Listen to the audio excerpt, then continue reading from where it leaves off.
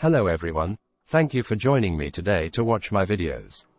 I'm starting a new tutorial series on how to create a simple online game using Microsoft SignalR and React with TypeScript. First and foremost, let me give you a sneak peek of what the end result of this complete series will look like. This is the user interface showcasing the final outcome of this tutorial series. For demonstration purposes, I've opened multiple private browsers to represent different users. First, I'll log in as different users. Then, I'll explain the outcome of handling online users throughout the series. First, I'll log in as Madhawa, and then I'll log in as Heshen.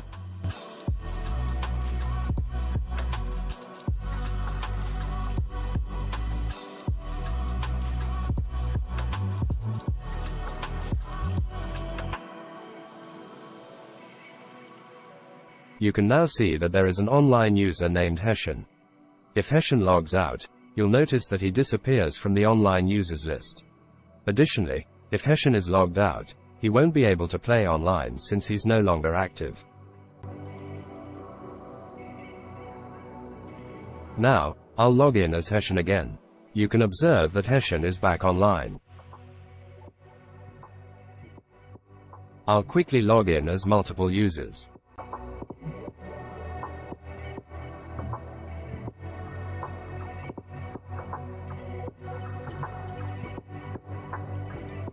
You can observe the real-time updating of the online users list.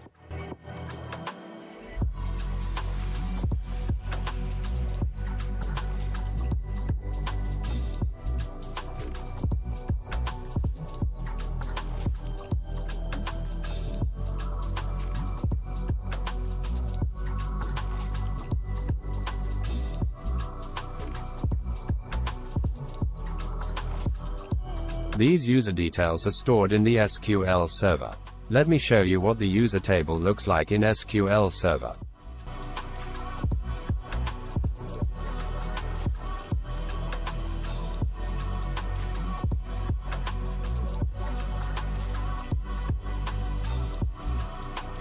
Now you can see the users table. It includes columns for username, hashed password, JWT token, refresh token, and the refresh token expiration date, all stored inside the database.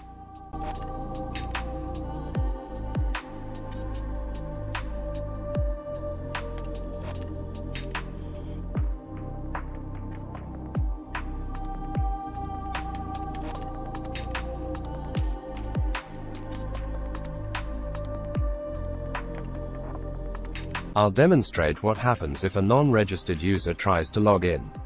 You'll notice that the server message indicates, "Not found."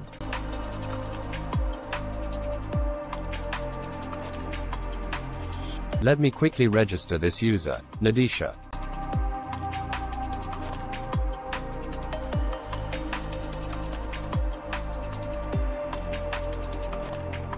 User registration was successful. Now, let's take a look at the database. Previously, there was no user named Nadisha. So I'll refresh the database. Oh, there you go. Now you can see Nadisha in the database, and the password has been hashed. Since Nadisha just registered and hasn't logged in yet, there are no tokens associated with the account. Let me log in now.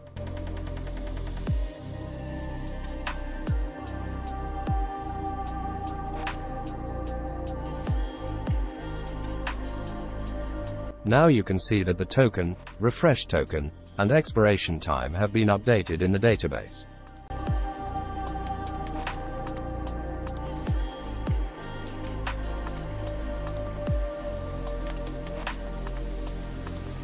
Even if someone hasn't registered or logged in, they can still use the single-player mode to play.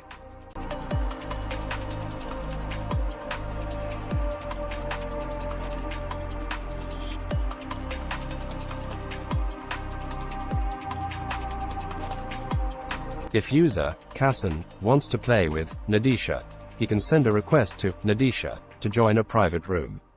Other users can either accept or reject that request.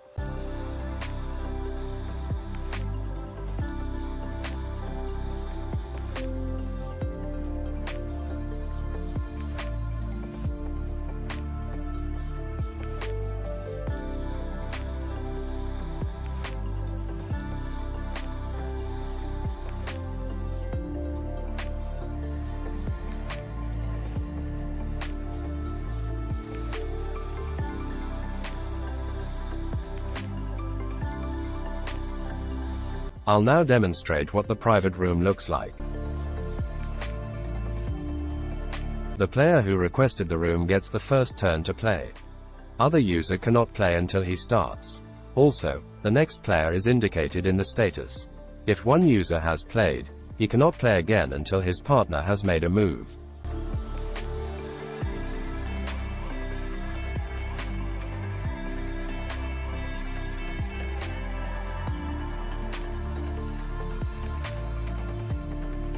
If there is a winner or if the game ends in a draw, they can start a new game.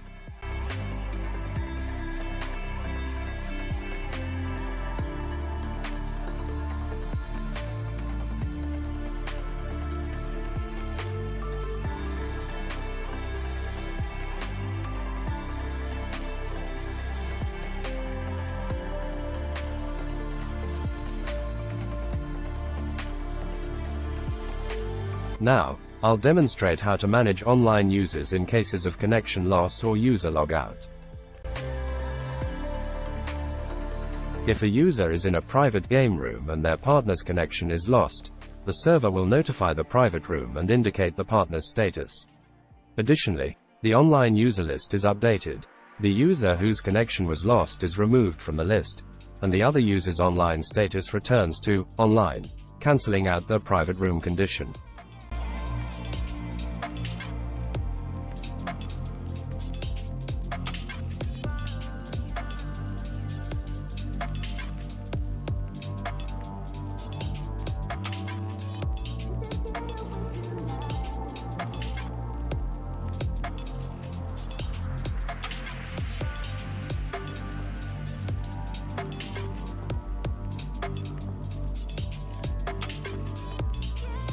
This is the case where the user is logged out. This is similar to the connection lost case, but in this scenario, the user's status is logged out. The partner can indicate what the situation was.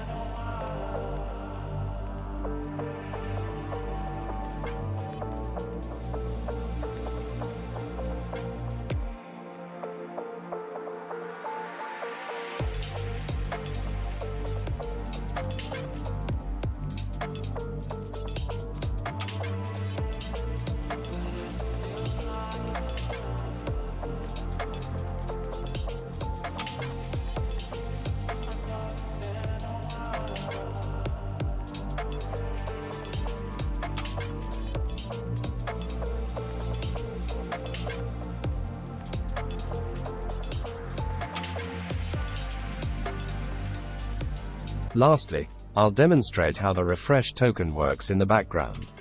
The JWT token and refresh token are stored in the browser's local storage.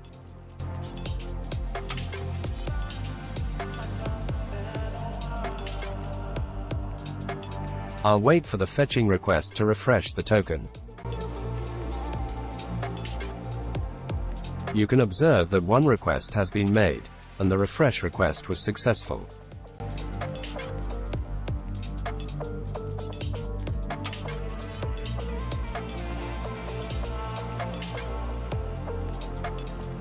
In the background, the token will be refreshed every 100 seconds. Let me show you how it's implemented in the code.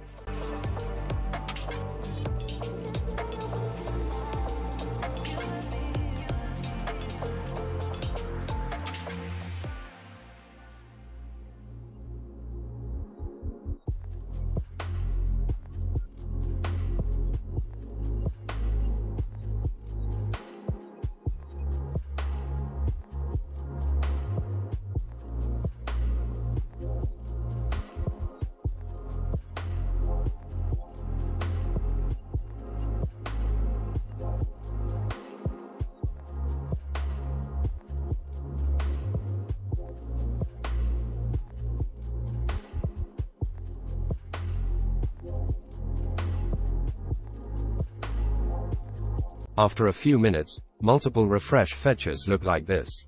Let me outline the main topics and subtopics I'll be covering in this tutorial series.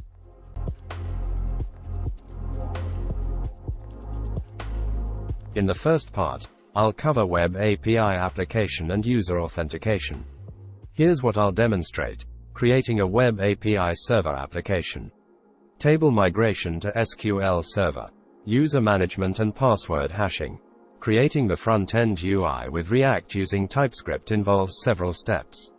Here's what I'll cover: setting up React project with TypeScript, designing the user interface, implementing global context and reduces with TypeScript, JWT token creation and validation, refresh token, generating refresh token, real-time token refreshing with backend, refresh token validation, creating a new JWT token with every refresh, creating a SignalR connection with the server. Finally, I will explain step by step how to create SignalR connection with a server and online user management system with SignalR. These are all the topics covered in this series of video tutorials. I'll guide you step by step on how to create the online TicTacToe game. I will upload all the necessary documents and commands to a GitHub repository for your reference. If you're watching this series, please consider liking and subscribing to my channel. Thank you for watching this introduction video. Join me throughout this series, and you'll learn a lot.